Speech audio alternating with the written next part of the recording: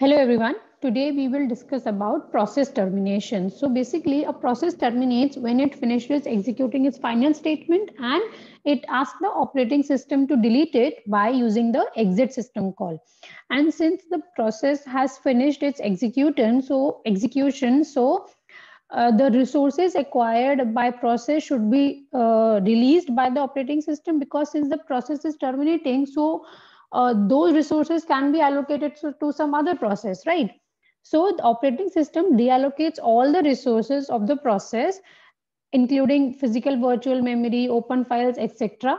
Okay, and when a process terminates, it returns a status value to its parent process via wait system call. Now, basically what happens when you are creating a child of a process, and when the child terminates, it returns a status to his parent, so that if the parent, when the parent executes the wait system call, it can know that the child has terminated its execution using the status returned by the child process, and hence the parent process removes the entry of the child process from the process table, because that process has terminated now. Okay, so that is why the status value is returns to its parent. Now a process can terminate the child process, and obviously no other process and any process cannot terminate any other process. It can terminate any other process only if it is a parent of that process. Now, a parent may terminate the child process for the following reason. Suppose the child has exceeded the usage of some resources. So in that case, the parent may terminate the child process. And for determining this, the parent must have some mechanism so that it can know that the child has exceeded the limit of using this resources. So for inspecting the state of its children, it should have some mechanism for that. Now, suppose the parent process has, using fork, you created a child process, but parent has terminated, and the operating system that you're working on does not allow a child to continue if the parent terminates. So in that case, because the parent has terminated, the child process will also be terminated.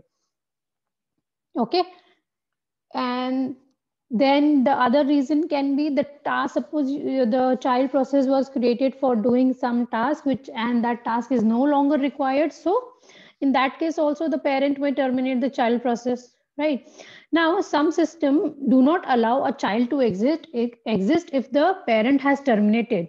So basically, if parent has terminated, it will terminate all the child process also. And this is known as cascading termination. So in cascading termination, child process are terminated when its parent has terminated. Okay, this is known as cascading termination. Now the next term is zombie process.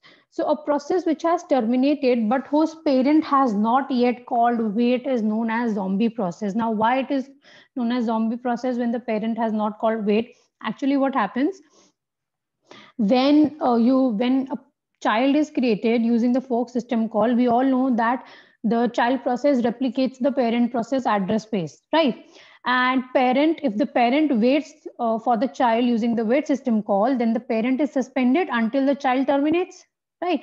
So basically, when the child terminates, a status is generated which is sent to the parent, and parent, on receiving that status, it removes the child from the process table. Because the process has terminated, so operating system will deallocate all the resources acquired by the child, but parent will remove the entry from the process table. So suppose if the parent has not called wait, so the child has terminated, all the resources, everything is deallocated by the operating system, but its entry is still there in the process table because the parent has not called wait. So parent don't know that the child has terminated, right? So there is an entry of that child process corresponding to that child where the status is stored, because the parent has not removed it. So that kind of process is known as zombie process because its parent has not yet called wait. Once the parent calls the wait, the process identifier of the zombie process and its entry is removed from the process table.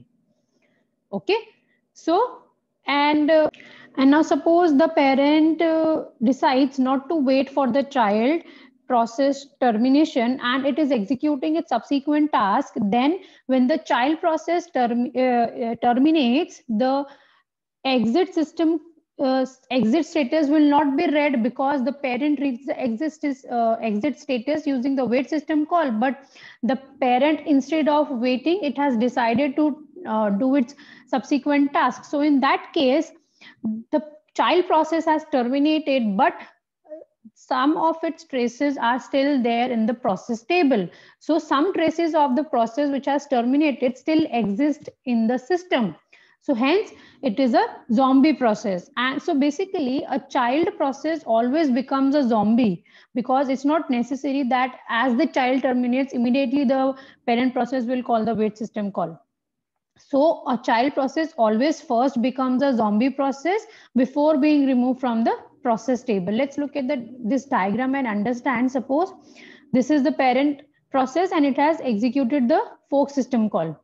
Okay, so this child process is there and this child process has using the exec, it has changed the it is doing some other task because you have changed the program address space using the exec system call. Now the child process is executing, but the parent is waiting for the child to complete. Once the child process has terminated, it will execute the exit system call. And since it has exited the, it has executed the exit system call, so it will become a zombie process.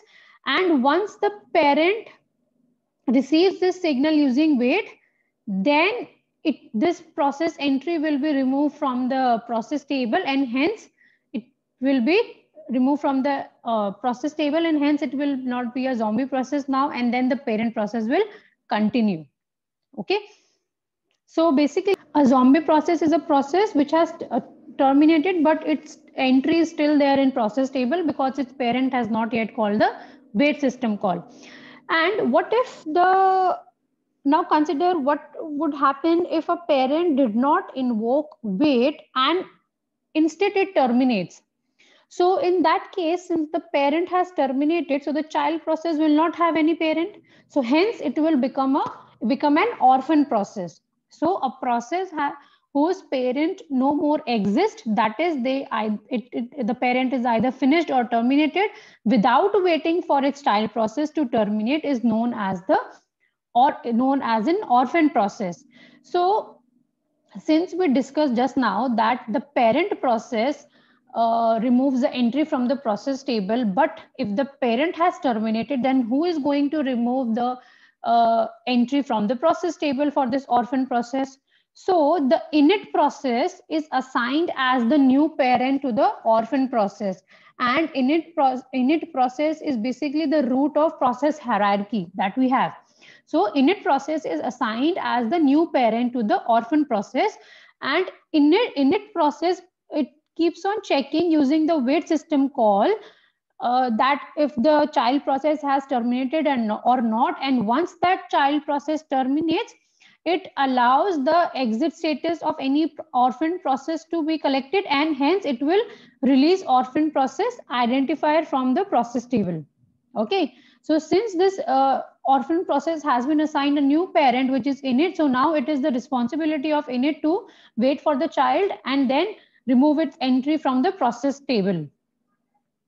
Okay, let's look at an example for this. In this main, we have this fork system call, and we know that fork system call returns a value greater than 0 when the parent is running, and it returns 0 when the child is executing. So if the PID is greater than 0, that means parent is executing, so it will print in parent process. But if the parallelly the child is also executing, so PID will be 0. But if the child is executing, it is sleeping for 30 seconds.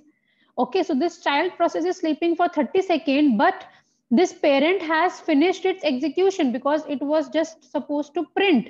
So it has printed. So the parent process will terminate because we don't have anything after this else if block. So this parent process will terminate while this child is sleeping, and then after 30 seconds it will execute this. So since the child process exists but the parent has terminated instead of waiting for the child, now this child process will be an orphan process.